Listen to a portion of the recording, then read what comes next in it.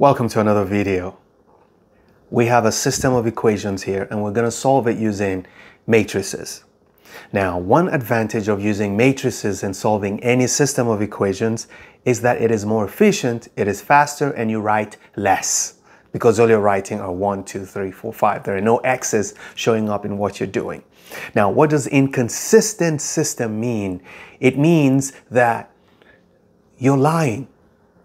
Because yesterday you told me x equals 1 and today you're saying x equals 2. X cannot be 1 and at the same time be equal to 2. So that's what inconsistency means, and any system of equations that features that has no solution. So this system we have here has no solution. And I want to show you how to detect it.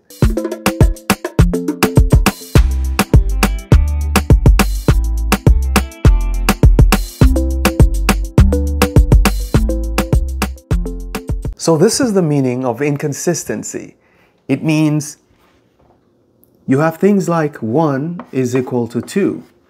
Whenever this shows up in any calculation you're doing, there is no solution. It's either you've made a mistake or the system itself is a mistake, or the problem you're solving is a mistake. See, something in it's called the fundamental theorem of arithmetic. This fundamental theorem of arithmetic says that x plus 1 can never be equal to x plus 2.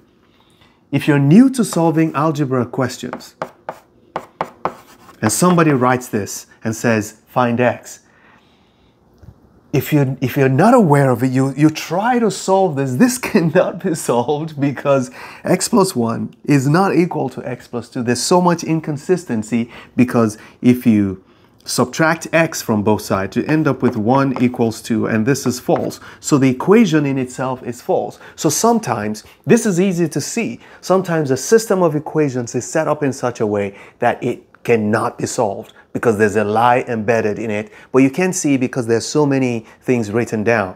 So let's use matrices to decipher this and figure out why it is inconsistent. So from the previous videos that I have made, I showed that you can write this as 2, 1, 2.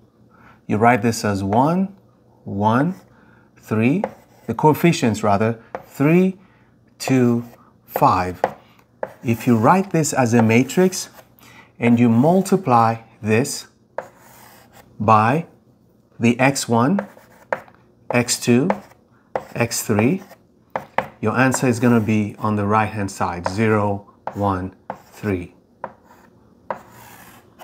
So this system of equations can actually be written this way. And you remember that this is a 3 by 3 matrix and it can multiply a 3 by 1 matrix because the inside dimensions are the same.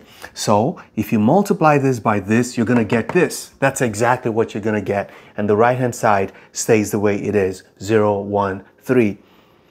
Now, how do we use matrices to solve a system of equations? Now, if I can get rid of this guy, if I can get rid of this, what I'm going to have is just this equals this. But this is going to change. So what I'm going to do is I'm going to look for something to multiply this and use that same thing to multiply this. So when I use the inverse, so if I can get the inverse of this and multiply it, then I can multiply this also by its inverse. So this is the equation. What you have here is basically a matrix multiplied by another matrix of x, giving us another matrix here. This is the solution. If I can multiply this by its inverse, but whatever you do to the left-hand side, you must do to the right-hand side. This will become the identity matrix, and this is the inverse of A times B, which means that, remember, if you multiply the identity matrix by any matrix, what you're going to get is just that matrix, and this is A inverse times B. So this is the principle behind using a system, using matrices for solving a system of equations, especially when we do Gaussian elimination, row echelon form or reduced row echelon form, which is what I'm going to talk about today. This is possible if there is an inverse. Okay? If there is no inverse, to get rid of this A, it's impossible to get this X. So the first assumption when you see a system of equations and you make it into a matrix is that this matrix you have can be inverted. It has an inverse, okay? But we'll find out later that it doesn't have an inverse, although that's not the mission. So we're going to do reduced row echelon. So how do you solve this? What you do is, because we don't want to keep writing this, you want to keep this along with this and start doing your reduced row echelon or row echelon form as simplification. So I have written this and this. I've put them together so that whatever I do to this, I can do to this, and everything keeps going. Okay, let's forget about the X column. Okay, the column matrix we have here, just leave it. Now let's see. Remember that the mission of the reduced row echelon form is, or the row echelon form, it depends on what your teacher wants you to do, is to make as many zeros here and here. So you want to make this a 0, make this a 0, make this a 0. So what's left is just this one. So, but it's not easy to make a 0. I think I would rather move this to the first. So I want to switch these two so that what I have here is 1. It's always smart to do that. So what I'm going to do is I'm going to rewrite this and say I'm switching row 1 and row 2. So if I switch these two rows, I'm going to have, okay, so now I can make as many zeros here. And how do I do it? If I want to make a 0 here, I'm going to add -2 of this to this, and I'm going to add -3 of this to this. That's our first mission. So I'm going to say the new row 2 is -2 of row 1 plus row 2, and the new row 3 is -3 of row 1 plus row 3. That's what I get. Well, let's see what it looks like.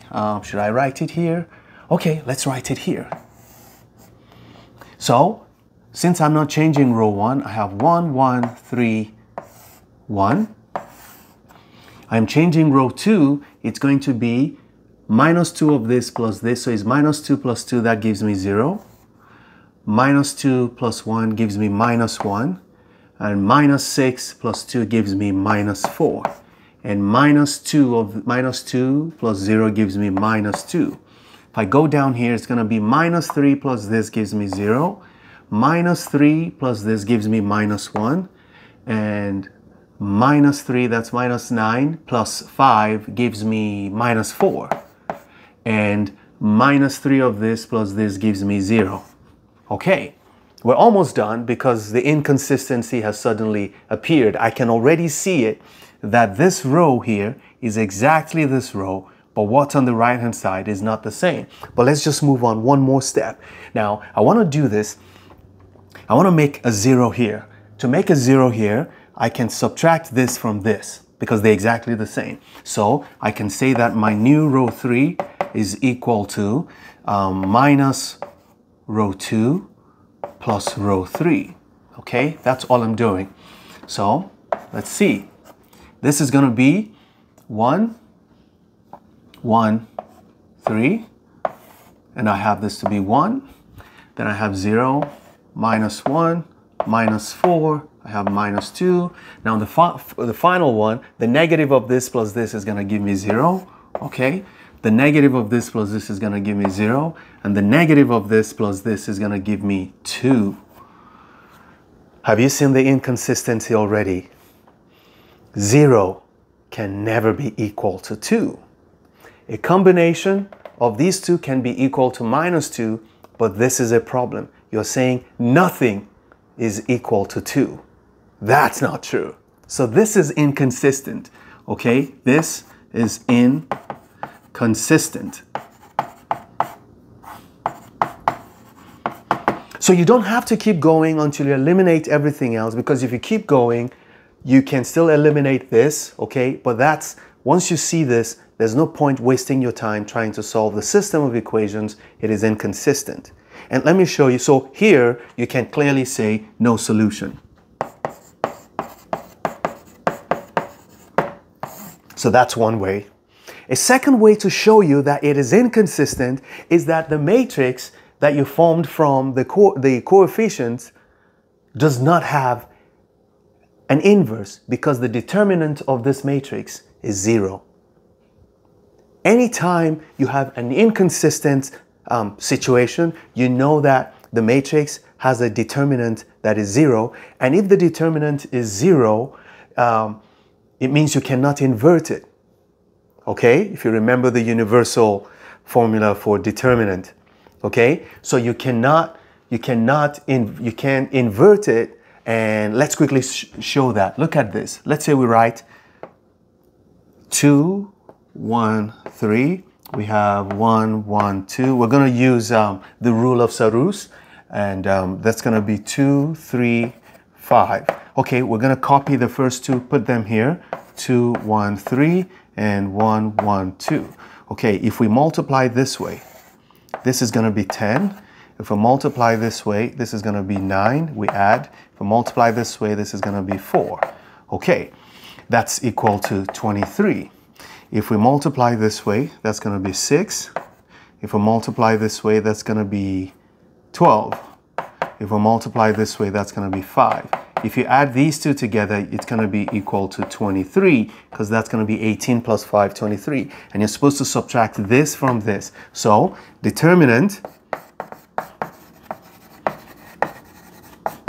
equals 23 minus 23, which is equal to 0. So it means it is not invertible. And therefore, whatever system of equations it is representing has no solution. Never stop learning. Those who stop learning have stopped living. Bye-bye.